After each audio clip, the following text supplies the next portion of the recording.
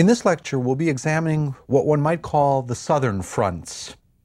The battles around the Mediterranean, battles involving Turkey, Italy, and the Balkans. We'll examine the factors that made victory, or a decisive victory, elusive in this theater of war as well as on the other fronts. Turkish entry into the war expanded its scope. We'll discuss the Allied landings in Gallipoli in 1915, which attempted to strategically revolutionize the situation, but which were repulsed by the Turks in a campaign that involved 1 million men on all sides. We'll examine the way in which Italy at first stayed out of the general war following a policy of sacred egoism, as it was called by Italian politicians, and we'll observe how secret diplomacy and promises of territorial gains finally would bring Italy into the war on the Allied side as a result of the secret Treaty of London of 1915. We'll examine the hybrid forms of warfare that evolved as a result, the Alpine high-altitude fighting in the mountain ranges between Austria-Hungary and Italy, and the 12 battles of the Isonzo. We'll examine how Germany and Austria-Hungary succeeded in overrunning Serbia and Romania. And we'll finally take a closer look at an attempt to find a back door in terms of the southern fronts, the 1915 Allied expedition to Salonika, Greece, and the reasons why it proved indecisive. We'll begin by examining the widening of the war with Turkish entry.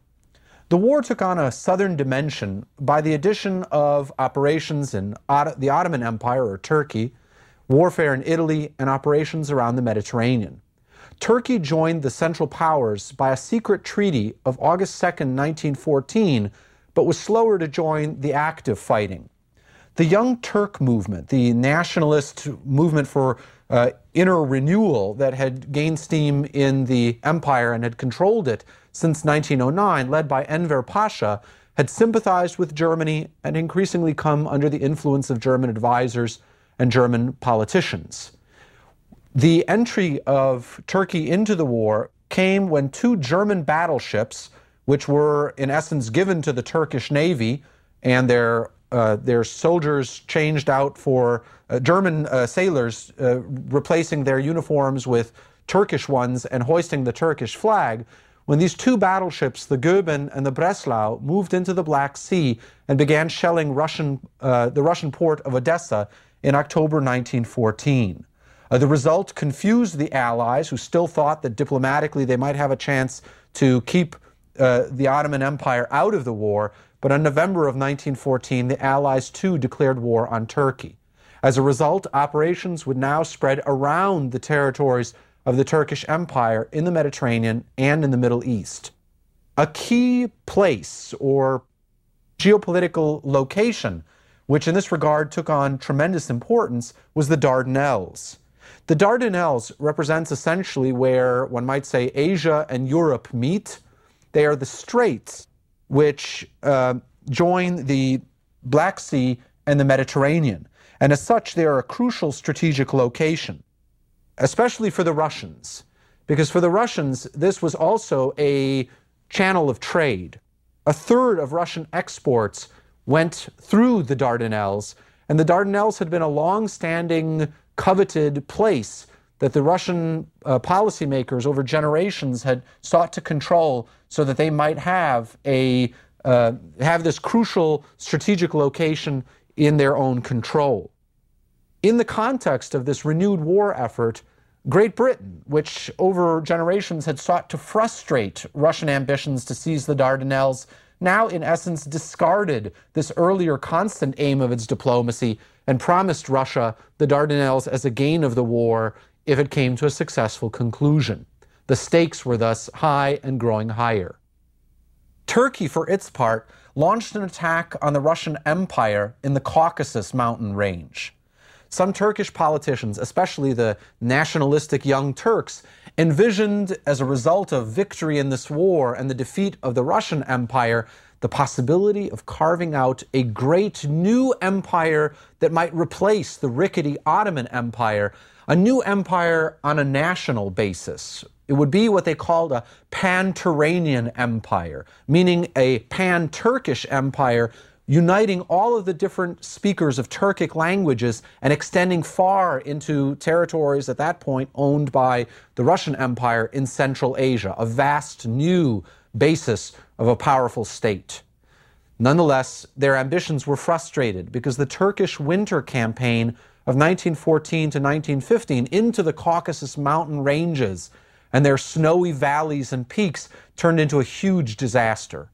Untold numbers of Turkish soldiers froze to death as a result of poor provisioning and communications, and it's estimated that only 13% of the attacking force survived this assault. In the wake of this disaster, in the spring of 1915, Russian forces now moved over into the attack and moved down from the Caucasus into the territories of the Turkish Empire, into the Anatolian lands. There, in a turn of events that would be, as it turns out, quite significant later, they were welcomed by some ethnic minorities in these areas owned by the Ottoman Empire as liberators. Some of these groups were Armenians. The Armenians are an ethnic group different from the Turks. They were also Christian in background, and some felt that Russian rule would finally allow them a freer exercise of their religion and their culture. Turkish forces also opened another front by making attempts to attack the Suez Canal, which tremendously worried the British forces in Egypt. The Suez Canal, we need to recall, was essentially a lifeline for the British Empire to connect to its possession, the jewel in the crown, the Indian lands through the Suez Canal. A final attempt at opening of a new ideological front, one might even say a religious front, came on November 14, when the Turkish Sultan, in his capacity as the Caliph, as the protector, the religious protector of the holy city of Mecca and protector of Muslims, declared holy war, or jihad. He announced that it was the duty of all Muslims around the world to fight against the imperialist powers of Britain, France, and Russia, and his hope was to set ablaze the many Muslim populations under British rule in India and Egypt, those under French rule in Africa or northern Africa, and in Central Asia against Russian rule. The reality was that though this message was full of fire and of passion, it had very little resonance in fact. But it showed that many different factors were at play in this conflict. We need to turn now to a tremendously riveting example of an expedition which proceeded with high hopes, could certainly have made an enormous difference in the conflict as a whole, but which ended in a disaster. And this is the famous Gallipoli campaign. The Gallipoli campaign proceeded as a result of a tremendous ambition. Now that Ottoman Turkey had entered the war and the Dardanelles were closed as a result, communication with Russia had become more difficult. It was still possible to communicate through the northern sea lanes, but it had become far harder to keep up communications and trade.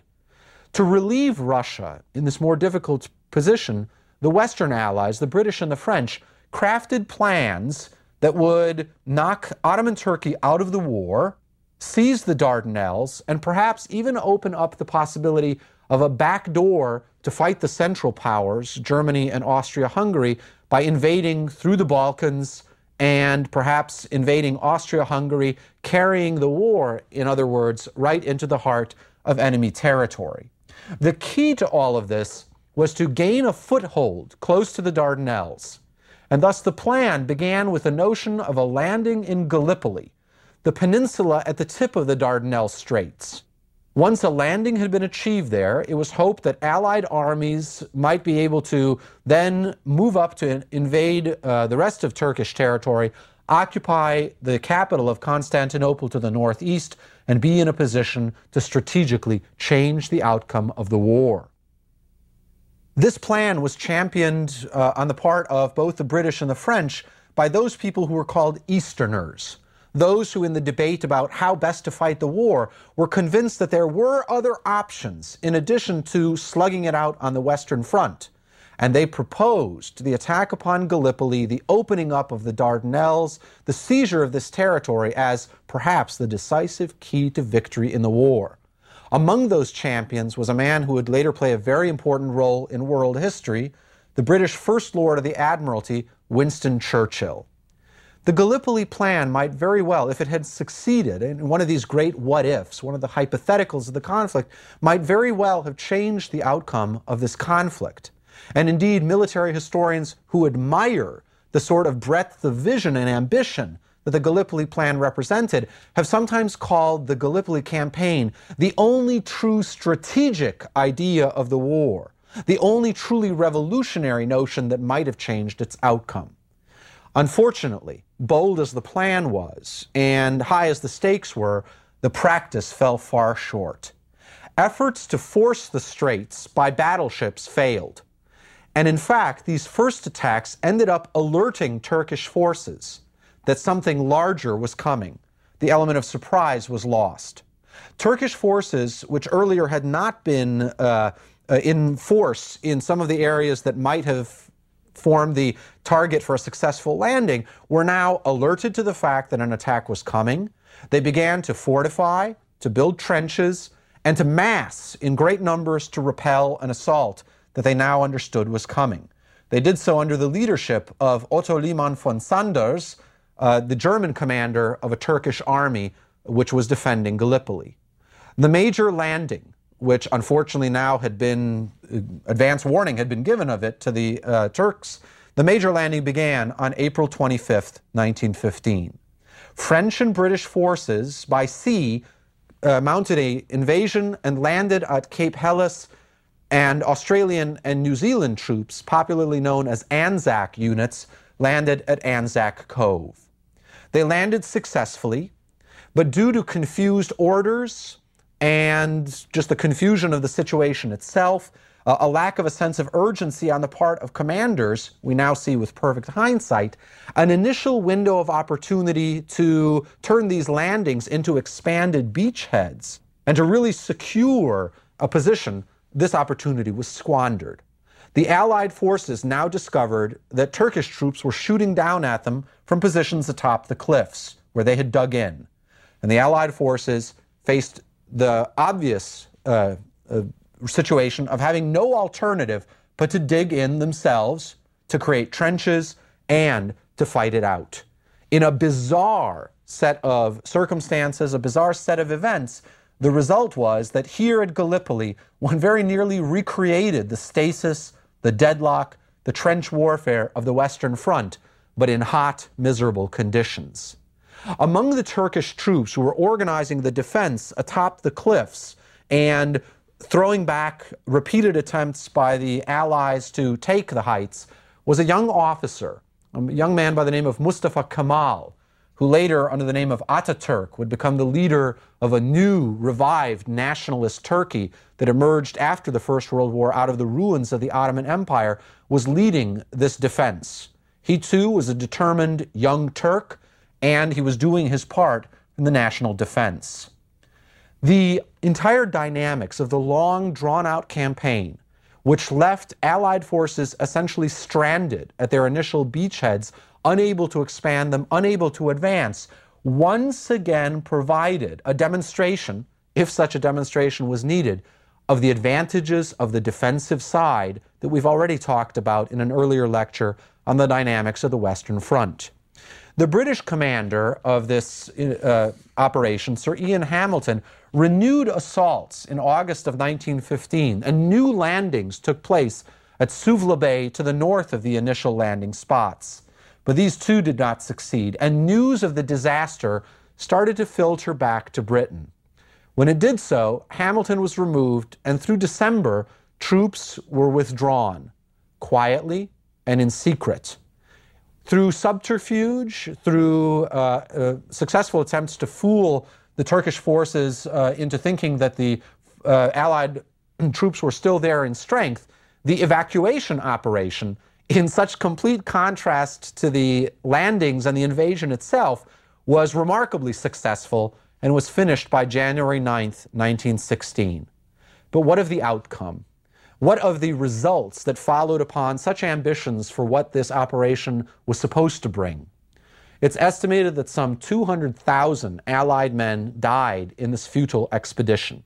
The fighting had been of an enormous scale, reflecting the stakes. It had involved 1 million men on both sides, and the question now arose, who was to blame? One man in particular, who on the British side was blamed for having supported this venture to begin with, was Winston Churchill. He was disgraced. He was blamed for this misadventure, having supported it to begin with, and lost his position. Later, during the Second World War, he would go on to become the determined leader of the British war effort in the Second World War, but it would take his political career a long time to recover from this fatal association with the disaster of the invasion of Gallipoli. The Anzac troops, the Australian and New Zealand forces who had been shipped to participate in this fighting, had suffered enormous losses. And this was but of a piece with their tremendous sacrifices in the war as a whole. During the war, they took, it's estimated, 62% casualties. The Gallipoli disaster, however, took on a special significance in the collective memory of Australians as well as New Zealanders of their participation in the First World War. The Gallipoli disaster came to be considered the founding experience of an independent Australian identity and New Zealand identity as well. The notion was that in this act of sacrifice, Australians and New Zealanders had shown themselves to be loyal sons of empire, yes, but also sticking together as comrades and as friends had revealed themselves to already be new nations that had a right to independence and a separate identity as well. Anzac Day, April 25th of every year, is still celebrated as a marker of precisely this searing experience in Australia. What this failure also made clear was that ultimately this had not proved to be the backdoor, the decisive strategic outcome. The failure made clear that decision would have to be reached elsewhere, probably on the Western Front. We want to pursue now events happening further west in the Mediterranean, and that is Italian participation in the war. When the First World War had broken out, Italy had announced that it was not bound to its obligations to the Central Powers as a result of the earlier Triple Alliance that it had participated in, and instead, Prime Minister Antonio Salandra insisted that Italy would follow what he called sacred egoism, a defense of its own interests and a waiting to see which side it might ultimately make most sense to adhere to. What resulted was perhaps a not very noble performance as a bidding war grew up on both sides, by the Central Powers, that's to say Germany and Austria-Hungary, and by the Allies, France, Great Britain, and Russia, for the prize of Italian participation or neutrality. In this auction for Italian participation, the Allies ultimately were the winners. And the reason for this, in retrospect, was quite obvious. On the one hand, precisely because the Italians coveted territory which was held by Austria-Hungary, Austria-Hungary and Germany were not in a position to offer nearly as much, or weren't willing to offer nearly as much as the Allies could. The Allies were in this position of being able to promise enemy territory at the expense of their foes, and thus could be far more expansive, far more generous, and ultimately won this competition. But the diplomacy had proceeded in secret. Precisely, I think, because so many diplomats felt that the terms, if they became public, would just seem unseemly to too many people. The result was the signing of the secret Treaty of London between the Allies and Italy. This was signed on April 26, 1915. And the promises, while not very noble or idealistic, were extensive. Italy was promised ethnically Italian areas, those places that were considered by Italian nationalists to be irredenta, the unredeemed ethnic territories where Italian speakers lived that were still under Austro-Hungarian rule in Trentino and Trieste, but also larger holdings of mixed population where fewer Italians might live, larger gains in Tyrol, in the mountainous areas, and the Dalmatian coast, and perhaps even new, generous colonial gains in places like Asia Minor, currently held by the Ottoman Empire. Many of these promises professed the more exalted Allied war aims of fighting for civilization and for the right of small nations that we'll be discussing in a later lecture about war aims. But these secret promises would come back to haunt the Allies. They would later be a liability in public relations terms when the terms became clear. Nonetheless, with these new gains, Italy now prepared to enter into the war. On May 23, 1915, Italy declared war on Austria-Hungary. Italian nationalists and figures who praised war, like the Romantic poet Gabriele D'Annunzio, and futurist artists who had celebrated war as a form of necessary social hygiene and adventure, all celebrated this arrival at last of Italian participation. Not all Italians felt so, but certainly these nationalists celebrated what one might call a delayed August madness. The war experience of Italians that soon followed would probably quell some of that celebration. Though Italian participation was thought to be a prize by the Allies who had bid so much for it, Italy, in fact, would soon discover that its fortunes in the war were not nearly so positive, and it would soon require Allied assistance. The Italian commander, Count Luigi Cadorna, soon threw 1 million men into battle against Austria-Hungary on two fronts. Toward the Alpine areas bordering Italy in the north, Trentino, and towards Trieste across the Isonzo River to the east. In 11 battles on one spot on the Isonzo River, Italian forces attacked again and again and again, and yet were unable to break through enemy trenches. In 1916, the Italians took 500,000 casualties. A new kind of fighting also evolved in the Alps, and one of the themes of our course is the shock of the new, and in this case, this high-altitude fighting represented novelty in military history. Guns and artillery had to be hauled up by pulleys to high vantage points dominating alpine vistas. In this battle, glaciers could be turned into fortifications, and in fact, fighting took place on glaciers. Trenches and tunnels were built through the ice of glaciers in what came to be called by Italian forces the White War up in the snowy Alps. A war that, for all of its modernity, nonetheless could take primitive forms. When rifles froze, soldiers would be reduced to throwing rocks at one another in this high alpine frozen fighting. The Italian war effort took most definitely a turn for the worse with a great disaster, the defeat at Caporetto.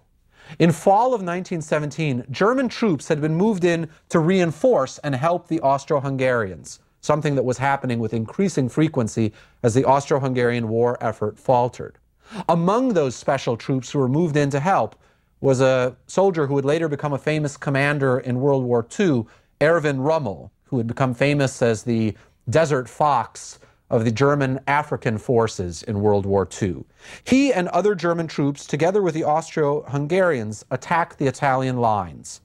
And in the Battle of Caporetto in October of 1917, often called the 12th Battle of the Isonzo, the Italian lines broke. A massive retreat set in, and it was only halted at last some distance away at the Piave River north of Venice. Entire Italian units simply surrendered.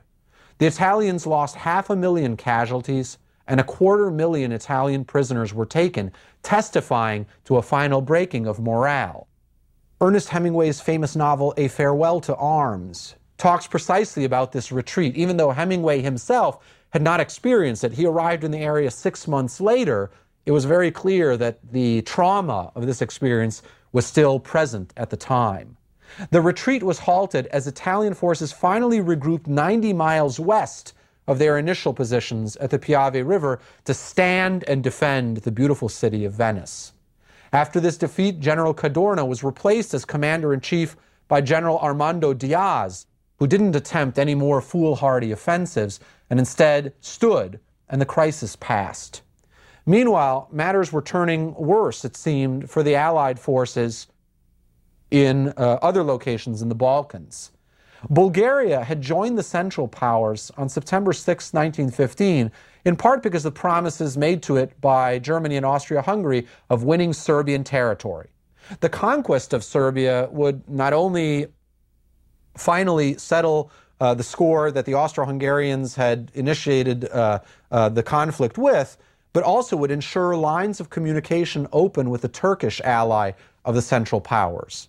In the winter of 1915, German, Austro-Hungarian, and Bulgarian armies finally overran Serbia in the course of 2 months. The capital, Belgrade, was captured.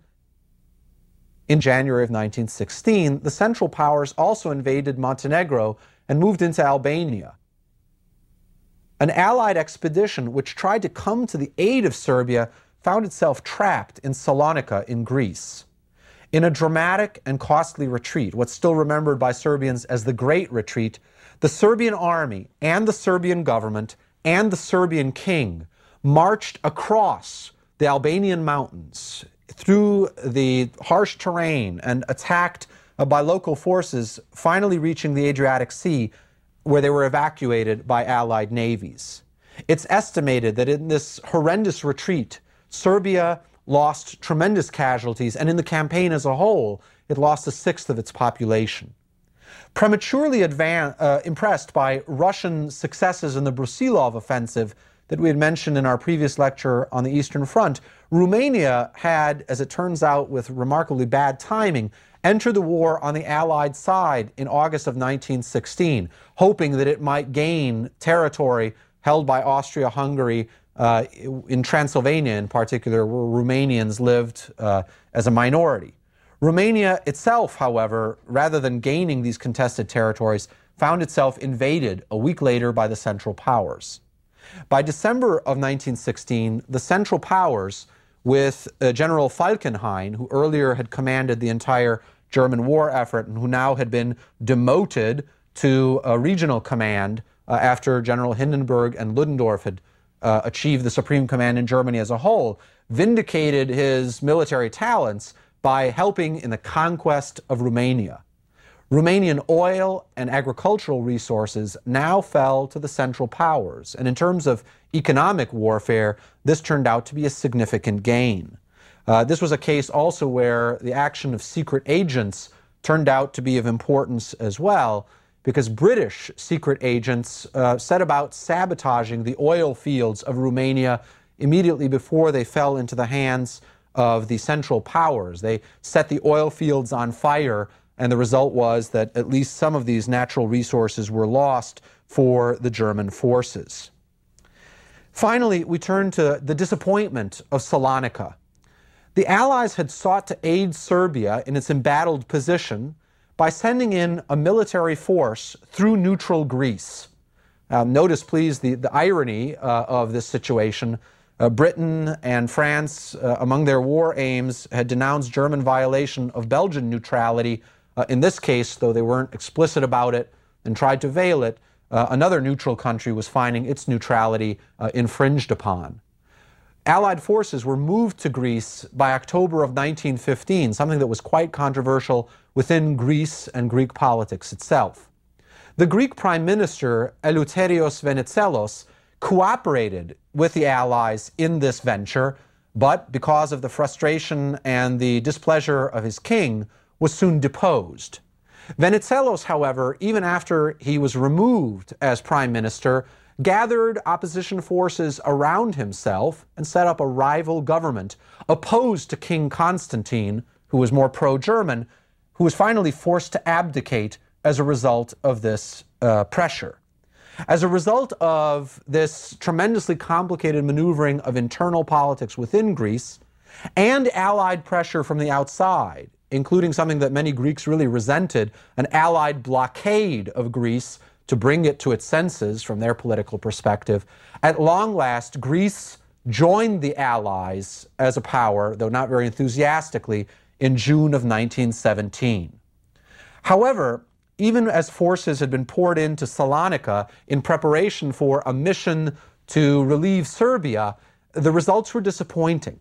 These forces were unable to break through the Bulgarian lines to the north that now were making common cause with the Central Powers. And the result was that even though many forces had been poured into Salonika in order to aid this Balkan expedition, the result was that 500,000 Allied soldiers now found themselves trapped, idle, without a job, without an immediate military use. The Germans felt that Salonika was a grand joke, and they derisively called Salonika, in effect, the largest internment camp that the Central Powers had. The result was that this promise, this lure of finding a way to open another front that might have plunged into the Central Powers from below, from what Winston Churchill would later call the soft underbelly of Europe, and the Southern Front had been frustrated. The decision would have to come elsewhere, and in part that decision would come through a clearer articulation of what was at stake of the war in terms of war aims that we'll be discussing in our next lecture.